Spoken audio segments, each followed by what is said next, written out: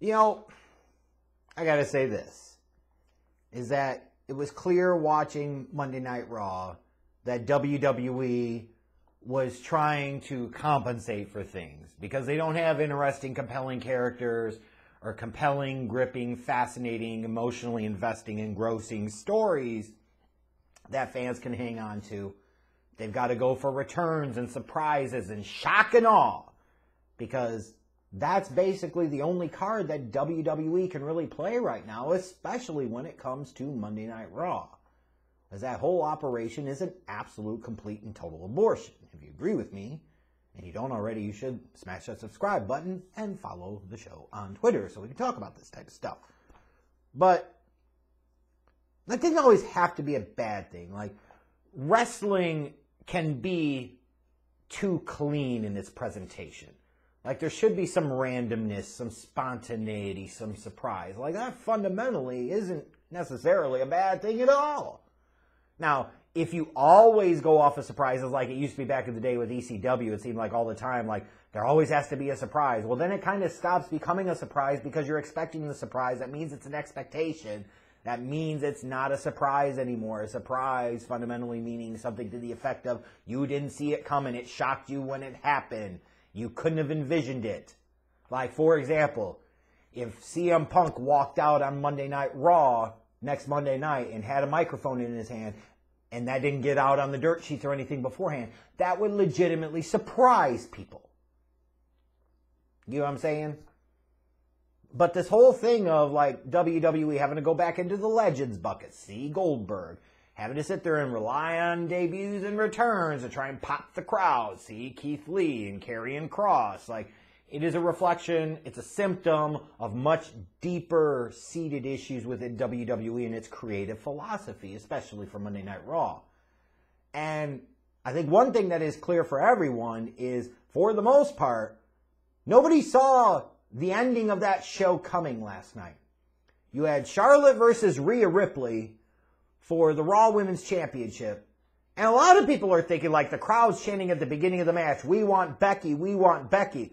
Like, you're thinking, a lot of people are thinking that they put this on as the main event because either Charlotte's going to win and then Becky Lynch is going to come out, or this match, as it's happening, Becky Lynch is going to come out. And that's going to be the big thing. That's the way you're going to end Raw. And that absolutely is not what freaking happened. Instead, what happened is the newly minted superhero character, Nikki A.S.H, with the dumbass name and everything, comes out with the Money in the Bank briefcase that she just won last night and cashes it in, and cashes in successfully, and leaves Raw as the Raw Women's Champion. There are surprises, and then there are stupid surprises. And yes, we're going negative here. This was a stupid surprise.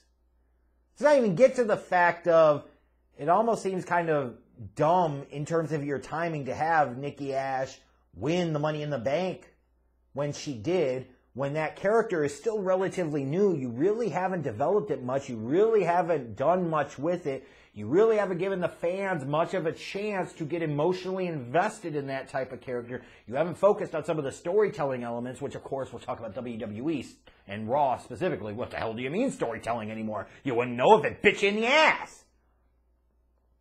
The point being was, it probably wasn't her time. But too late. They went there. Now, it's not like she won it in some type of underhanded fashion or anything like that. Like, it was a creative finish, like I had talked about in the Money in the Bank review. It was a creative finish. Visually, it looked great. I didn't agree with the decision. The match before it sucked. But at least the finish was unique. The finish came across well. The decision... But now that you had her win, like, you're packaging her as a superhero. That's the gimmick she's trying to go for here. That's what she's come up with. And not just, you know, some type of superhero, but kind of like kid-friendly, believe in yourself, positivity type of superhero. The one that can make you gag, but one that also could be incredibly kid-friendly. So it makes sense. So then when you have something like that, you have two stories three stories, I should say, that you can really tell here. Number one is that she fails to cash in successfully, and therefore sends her down a different path as a superhero. And then you've got kind of this rebuild and redemption story. Like, she got so close to the mountaintop, but she didn't get it done. There's a story there. The second piece is you have her call her shot and cash in clean and successfully, instead of going down the tired old thing of, hey, I'm going to cash in like a snake because I got that opportunity whenever I want it. Like, have her be different. Have her have some ethics and morals about the way she conducts and carries herself as a sports entertainer, and have her say, I want you to know that I'm taking my shot now. You could have done this shit at SummerSlam with her and Charlotte. You could have said, you know what? I want everybody to know that it's coming. I want you to know that it's coming. I will believe in myself and I can beat you at SummerSlam for the Raw Women's Championship. Now you've got a babyface that people want to get behind. People want to like. People are going to be emotionally invested in, not just because Charlotte Flair sucks dick. Figuratively and literally in many ways. Because obviously she does. I can't imagine being a fan and thinking she's good. But either way, it's very easy to hate Charlotte Flair. Now when you take a babyface character like a mass superhero Nikki A.S.H type, and she has the money in the bank and she's cashing it in clean, and she wants to beat Charlotte Flair one-on-one clean at SummerSlam, that is absolutely a direction that gets her over in a big, big time way. And imagine the reaction you would get at SummerSlam if she did end up beating Charlotte for the Raw Women's Championship. You've got that story. Or you go the third option, which may be the most intriguing of all, is that all the superhero shit was just bullshit. It doesn't really make any sense, but sometimes trying to understand the female mind doesn't make a whole lot of sense. Like, the only thing sometimes harder to understand than the female mind is the male mind, but she could have been like, this is a ruse, this is a fluke, got all these people behind me, and it didn't matter. Ha ha ha, I did whatever it took, and now I'm the Raw Women's Champion. Fee! Now, you know they're not going there.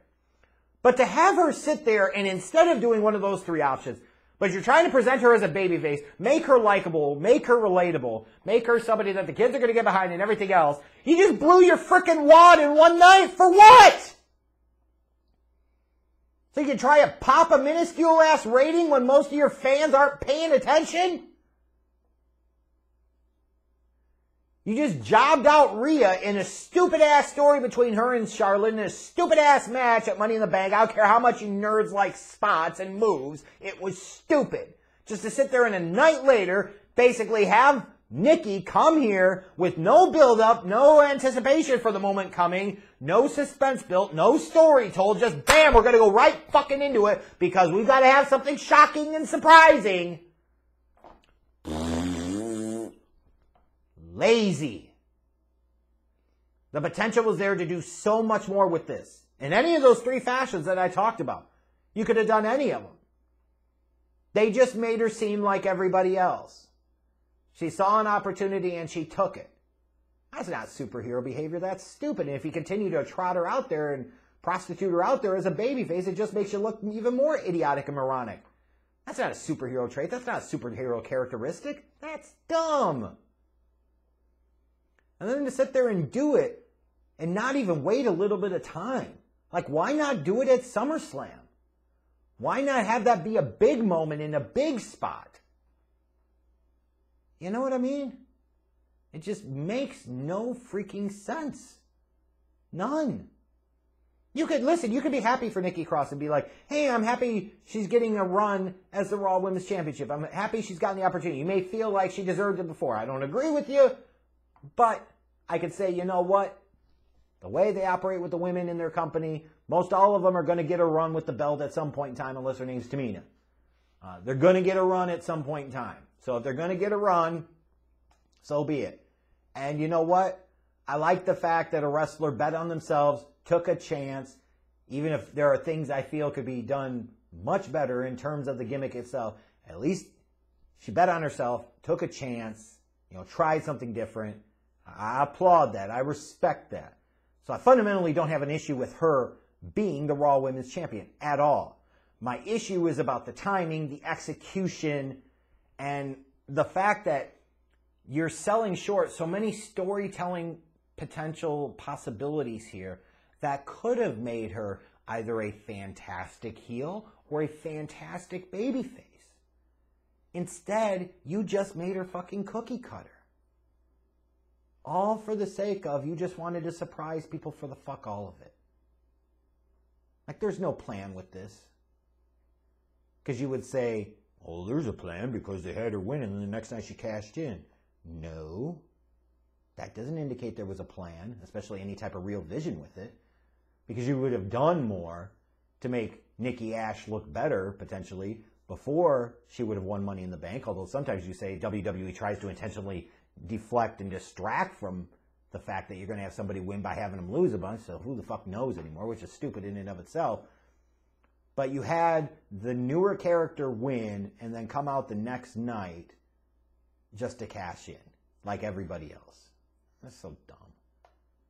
You guys tell me what you think. Like, was it a surprise, good surprise? Was it a surprise, dumb surprise? Just a shocking, like, what the frick are you doing?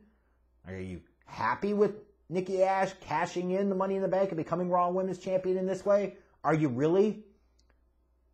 Has our patience dwindled that much?